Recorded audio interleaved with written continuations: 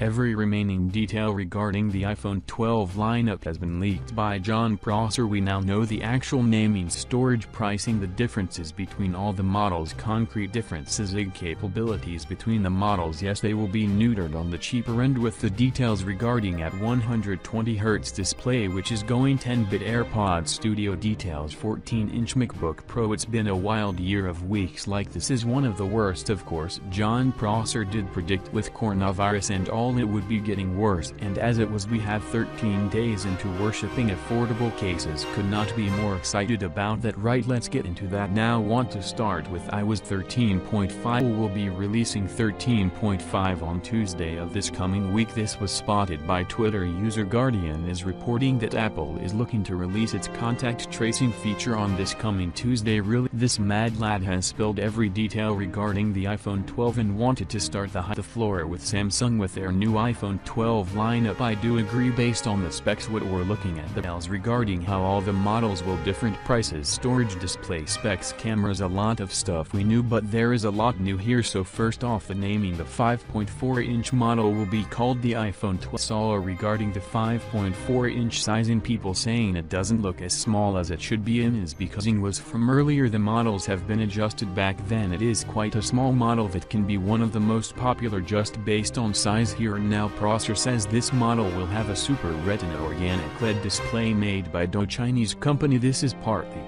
why the pricing will be solo at $649 starting at 128GB, and then a second option going to $256, $749, no $512 option. Much like the iPhone 11 does not have one either. Right, this device will have 4GB of RAM and aluminum body, so I'm pretty sure it will be textured like the iPhone. Same models, iPhone 11 models. It will still be capable of 5G and dual cameras. In a step up from that, we're looking at the Weinreich, and we speculated it would be called the iPhone 12 Plus, but Max makes so much more sense in the lineup. They're also looking at a Super Retina display organic LED made by Chinese company, 4GB of RAM, a dual lens camera, aluminum body, so pretty much the same device, just slightly larger here. Price tag will be $100 more for the 128GB base configuration. Stepping up to $256 will boost the price by $100 to $849. Now another way that Apple will these two base model devices is the fact that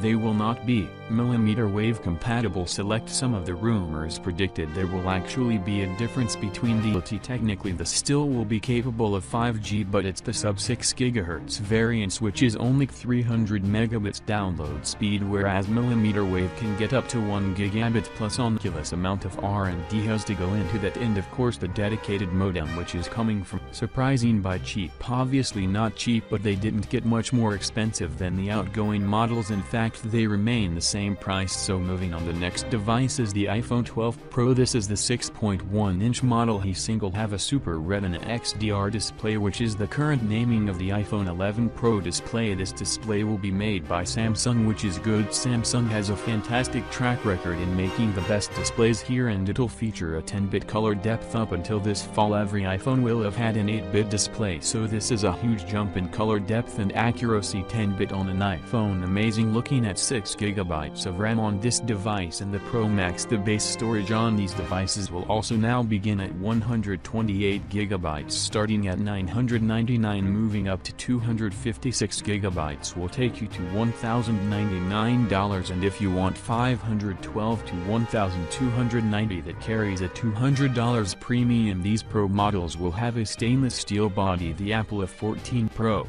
models will be capable of some 6 GHz and mmWave 5G technology. So the whispers we've heard of Apple's putting up the 5G capability between the iPhone lineup this year, it's true. It's unclear Apple will bring mmWave to the cheaper models next year, but this year not happening. The specs remain true for the Pro Max device, although the price tag gets $100 more expensive for all the storage options. Otherwise you're getting a larger display, and we've heard about this device being more exclusive with an in-screen Touch ID. Is not looking likely. Prosser mentions nothing about this Pro and to detail on 120Hz ProMotion 120Hz displays. Yes, they're happening, able to fully optimize and get it working. Main concern being battery life, second being color calibration technology. Apple wants to make this perfect, otherwise it's not happening, and there's a very small promotion. And there's another issue here. Display analyst on Twitter has voiced concerns, saying that there will not be an LTPO display on an iPhone this year. That's the technology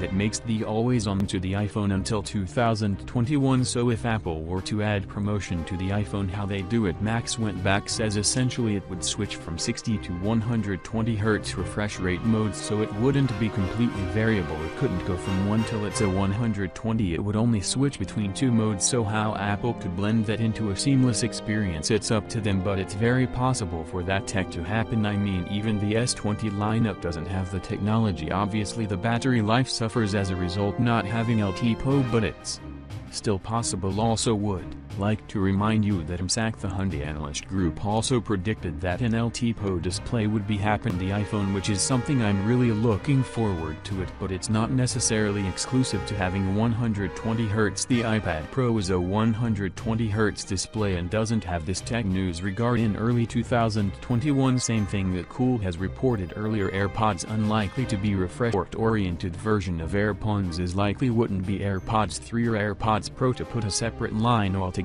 And another exclusive report by Jimmy, the AirPods name to Apple. He says pods just means music, so it's perfectly reasonable. People are familiar with the AirPods brand. AirPod Studio is what these will be called. $349.95. When you pull the headphones off of your ears and wrap them around your neck, will pause the music temporarily. They won't off, it simply pauses them, so they'll be smart, will be aware like the earlier patents predicted. So there's no correct way to put these on, just come on and go. These will also have active noise cancellation and transparency mode, much like the AirPods Pro. So Apple is Pod Studio will also have a professional mode aimed for Macs. Will be able to change the equalizer settings from low, medium and high frequency with various adjustments in a separate. Also mentions that the Apple TV 4K refresh we've been hearing about will be gaining the Apple A12X processor. That's while this powerful, looks like Apple wants to make this a more capable gaming device. It will come in 64 and 120 GB storage options. Twitter leaker Lovecurit track record is now predicting that the MacBook Pro 14 inches coming likely in early 2021. It's been pushed back slightly. The refresh we just saw in the 13-inch model, it's likely the last update to the 14 inches. And Chico mentions that many LED technology that was supposed to come to 60, so we'll be seeing a staggered launch late this year and early next year across several devices, mainly one of them being the 14.1-inch MacBook Pro. Will believes this device is happening, and it will have a mini LED display in the 16-inch MacBook Pro Pencil and would have wireless charging built-in. Super cool dual functionality. A few exclusives for Mac OS Redwood this year, or be named after a pile of rocks. And iOS 14 is getting a standard color picker API. Pencil Kit is also getting a tune-up on how it draws annotations, so using a lasso should be a lot cleaner. I guess that's it. That's the latest details. We now know almost everything there is to know about this year's iPhone lineup. Still excited? Let me know your thought on below comment section, and please use the link below description to purchase the latest iPhones and any Apple products. And please subscribe, like the video or comment, or even unlike the video. Thanks for watching. See you on my next video. Peace out.